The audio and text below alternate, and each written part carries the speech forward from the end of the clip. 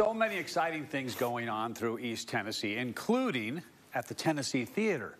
The 2023-24 season has been released. The lineup sure to excite fans as the Tennessee Theater prepares to welcome really one of the most popular Broadway shows ever to the Gay Street Theater. We are talking about Wicked, which tells the story of the Wizard of Oz from the point of the view of the witch, not Dorothy.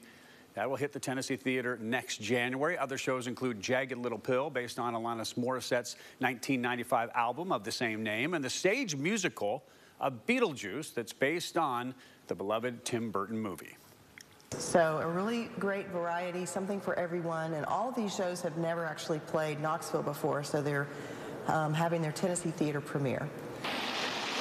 Of course, you can always find out more on the Tennessee Theater's website.